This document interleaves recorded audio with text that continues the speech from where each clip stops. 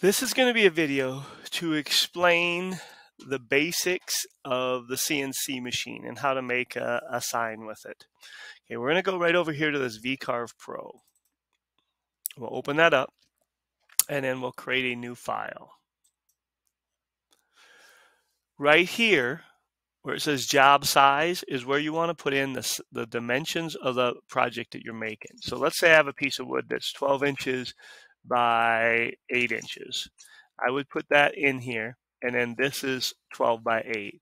Now the piece that I'm actually using is 24 inches wide, and then up and down it is 7.5. I'm putting 7.5, and it is 3/4 of an inch thick.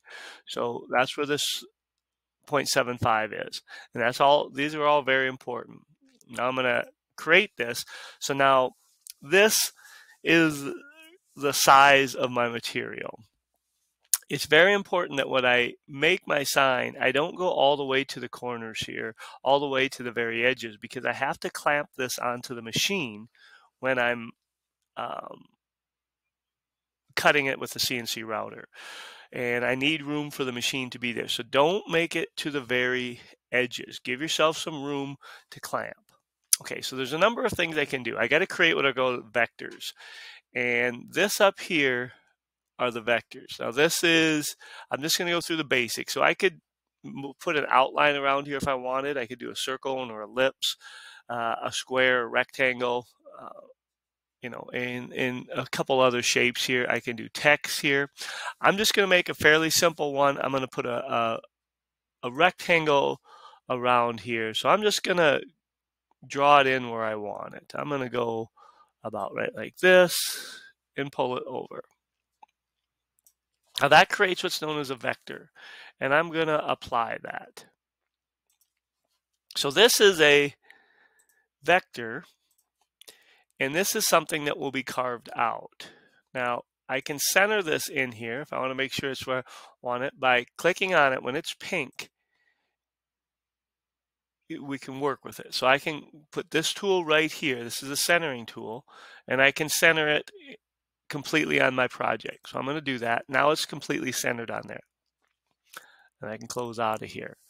Now I'm going to make some changes on this. Okay, I'm going to, instead of just having a square like that, I'm going to go back to here, and I can go where it will round it off, or I can go an eternal like that. And I think I want to do that. So, and then I can pull this in or out, and it won't make that. So I'm going to go just to do something different. I'm going to go like that. Okay, and I'm going to apply and then close. I could have rounded the corners by using this too. Now, if I leave this like it is and I put words and pictures on, it's going to carve down this whole part out. And I don't want that. I just want a little bit of it carved out. So I'm going to add something to it. I'm going to offset it. So right here on this offset tool down here, I'm going to click on this. I'm going to set it to the inward side. I don't want both. I want inward. Okay, and I'm going to go 0.25. And we're going to offset. I'll hit offset.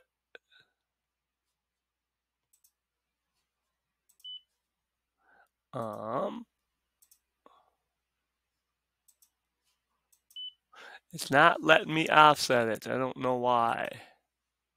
Oh, here's my problem. I had 2 decimals there. Now let's try it. Aha, there it offset it. Now I don't like that. I want to go a little bit more. So let's go 0.35. Quit putting the extra decimal. And offset. I don't want both of those. So I'm going to go Control Z and get rid of both. I'm just going to go right where it is there, offset it. And I'm going to leave it right there. So I'm going to close that. Okay, now I think I want to make this a little bigger, but these are 2 separate vectors. So I can't move them at the same time, but what I can do is group them. And to group them, if I just drag around them, and then there's a group button right here. I'm going to hit group. Now these are 1 vector. So now if I want to enlarge it a little bit or move it, That's moving it. I want to enlarge it some. So that enlarged it, but now it's not centered anymore. But if I go back to my centering tool, I should be able to center it. I thought. Didn't though. But I can do it manually if I have to. I know I can center the whole thing. I don't know why it didn't allow me to center it that time. Okay, so I have this centered on the piece. I think it's a little bit close to the edge though. So I'm gonna go back to what I had it, sorry, and make it a little bit smaller again. And then I'm gonna move it to where I want it.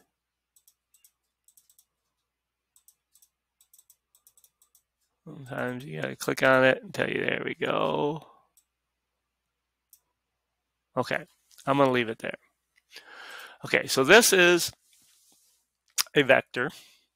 Now I can add text if I want. So here's our text over here. I'm gonna click on the text button, and then this will create a text square. Now I can move this around, so I'm just gonna leave it there for right now. And I can choose the type of text that I want and also the size. So let's go right now. This is, you have all these different text versions to use. I'm going to use this one right here. I'm just going to there, and then I'm going to type Brandon Valley.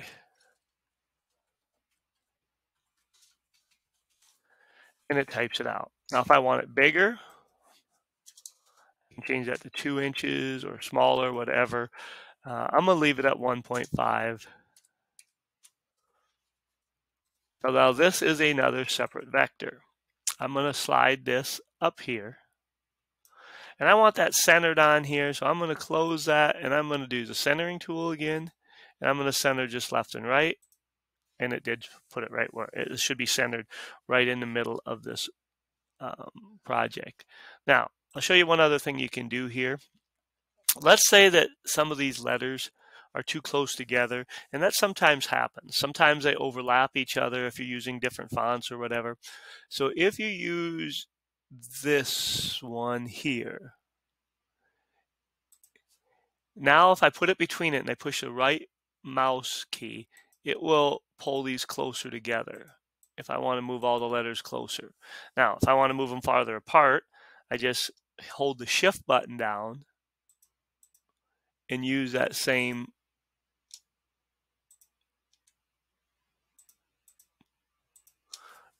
right click, and I can get those moved to where I want them to be. Sometimes you have to do that, sometimes you don't. Okay, back to the editing object. Now I'm going to add links. So let's do another one here. I'm going to put it here. Get off of that other vector.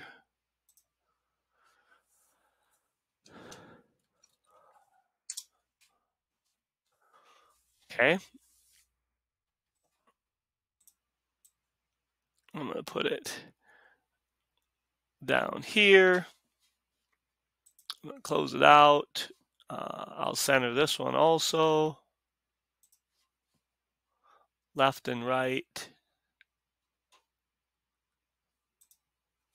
There. I'm going to close this. Okay, so I got Brandon Valley links. So I got words on here. I got a little design around it. I think this is a little high, and it seemed like it's too close to the top. I'm just going to quickly move it down just a hair to right there. Okay, now let's say I want to put a picture on here. If I want to do a picture, I need to save it onto the desktop or onto a file. I have a couple saved here, and then you have to go, they're called bitmaps. So up on this folder here, if I open this up, I have some that are saved here. I'm going to put a basketball and a football in there. So here is a basketball. I'm going to put that in here. Now this is too big, so I'm going to resize it.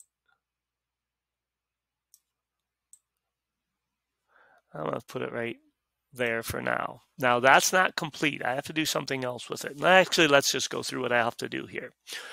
Okay, so this is just a picture. It's not actually going to carve that. I have to do what's called a trace bitmap. So see, it's pink here, so I'm working with it. And I go right over here, and this is called trace bitmap. So I click that button and this comes up. I'm going to leave all of this the same. It's a black and white picture. I'm going to hit preview and then it's there. Now there's also, the picture is still there, so I want to drag the picture out. So I'm going to close this. I want to drag the picture out of there. But this right here is what's on the screen. So we don't need this anymore. This is the original picture. It traced it onto the project. Okay, I'm going to do another one. I'm going to do a football this time.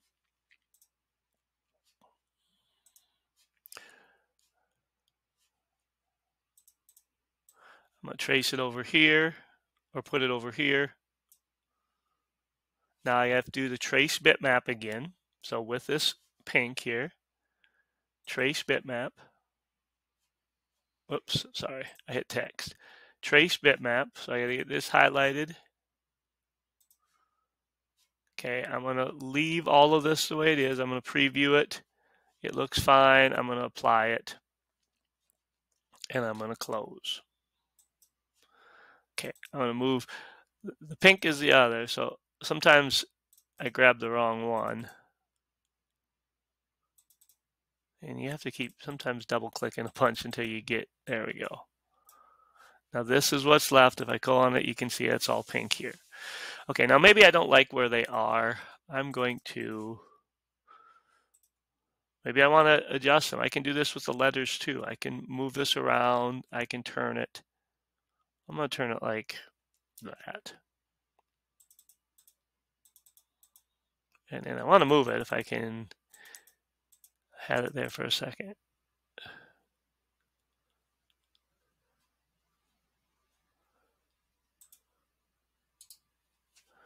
Oops, sorry. Trying to get it so I can move.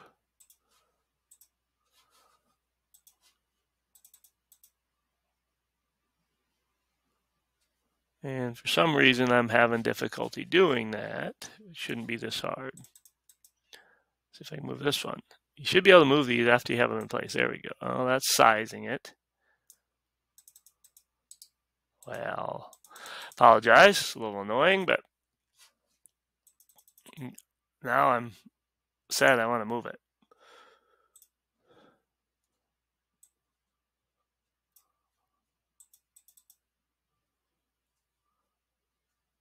There we go.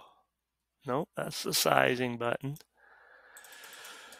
Okay, well, I guess we're going to leave it here for now because I don't want to waste your time on this video. This one that's letting me move should be the same with these. They usually are.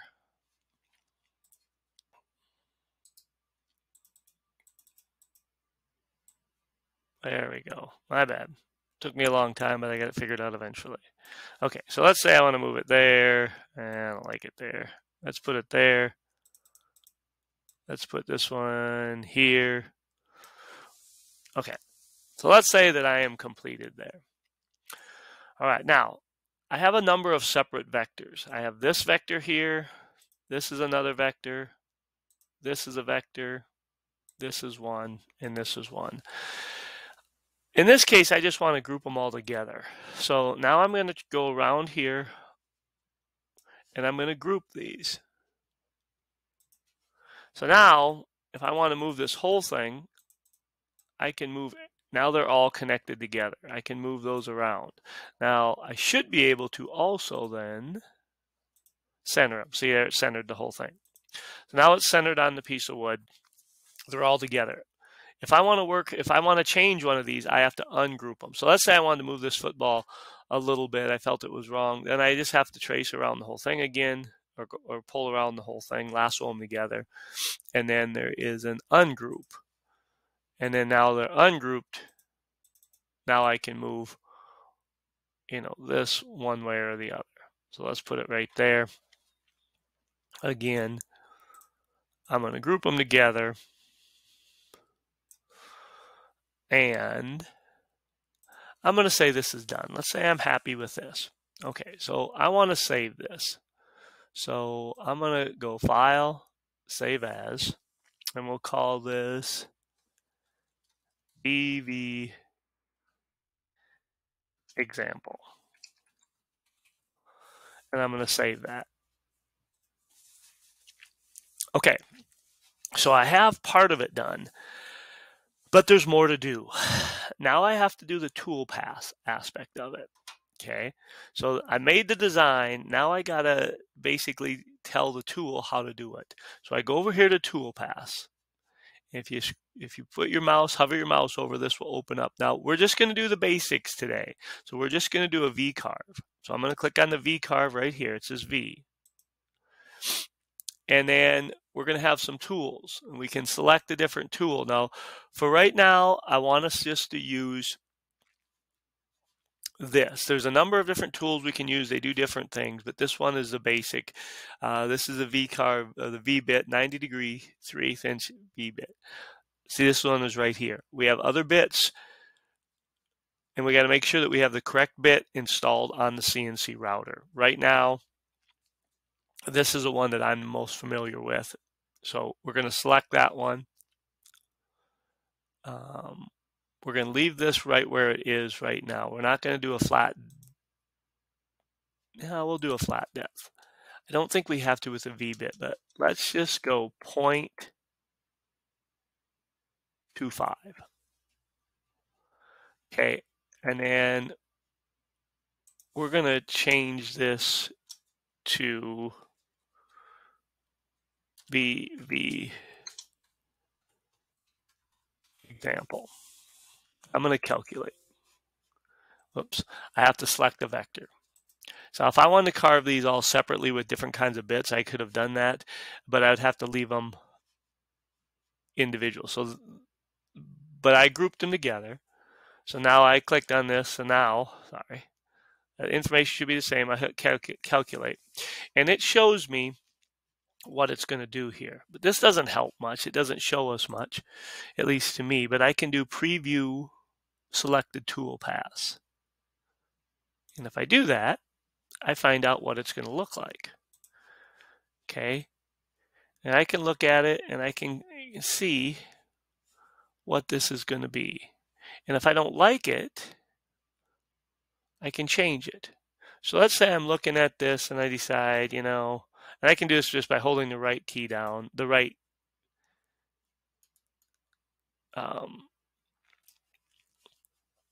mouse button, and I can move it around, or I can scroll up and down to make it larger or smaller. Now I think I want this deeper here. Okay, I don't think this is as deep as I want it. So what I can do is go back to toolpath, and I'm just going to delete this. So I'm going to delete all, and I'm going to reset my preview, and I'm going to close. Now, let's say I want to go back to the 2D version here of it, and I want to make a change. I didn't like how it looked when I cut it. So let's do that real quick. Okay, I'm going to go here. I'm going to ungroup.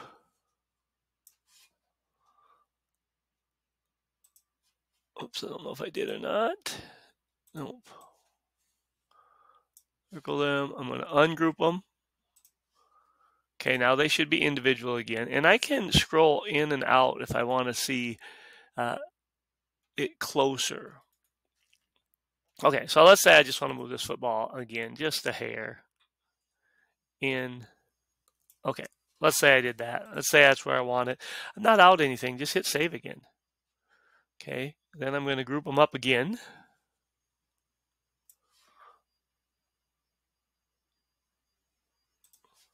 Okay, I'm going to save it again now that I have them grouped.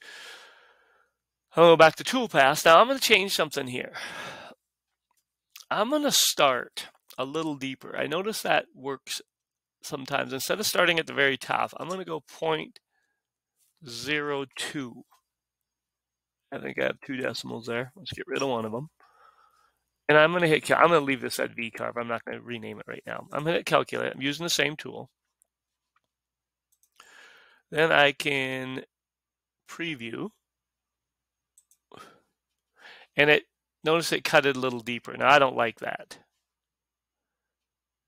I don't like how that looks. So I'm going to go back. I'm going to delete this out of here. I'm going to reset. I'm going to close. I'm going to go back to, I'm going to delete this Vcarve here. And we'll open this up again. And we're going to leave it. Let's go 0.02. Can't remember if that's what I did before. So I'm going to calculate. I'm going to preview. I think it's cut a little deeper this time. If you see blue, then it's cut all the way through. I wanted to cut this a little deeper, and I think that outline is a little better now. So let's say that I'm happy with this right here. I want to show you something else here. I'm going to reset preview. I'm going to slow this down some and hit preview, and this is how it will cut it. So you can see the cuts that it's making. This is the tool path.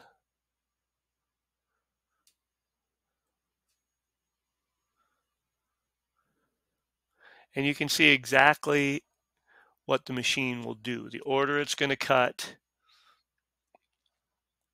and then it's done. So if you want to watch that, you can speed it up all the way here and preview it. You got to reset the preview it, and then it just does it instantaneously. Okay, but you get some idea of the order it's going to cut things. So let's say I'm happy with that. I'm going to rename this now, and we're going to call this BV example.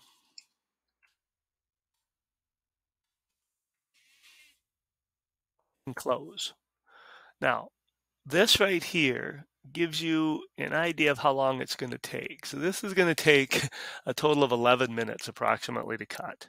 Pretty quick. Okay, I'm going to close this. Now I need to save it. So what I've done now is I've created the tool path. Now I have to save it onto a flash drive so I can take it to the machine. Now I'm going to pause this video for a second because I got to find that flash drive. I think I can pause this. Bear with me. I have to do some cutting when I'm doing this. Well, I have to save it to the flash drive. I'm going to save it not to a flash drive right now because I don't have one in. But what you would do here now is go File. You have the name here. You're going to save the tool path. Now, I don't have the flash drive in, but I'd click on this flash drive. It would come up here. I click on the flash drive, and I would save it on that flash drive. I need to do that because after I save it onto the flash drive, now I have to take it over to the machine. And I'm actually going to go get that flash drive real quick so I can show you. Just bear with me.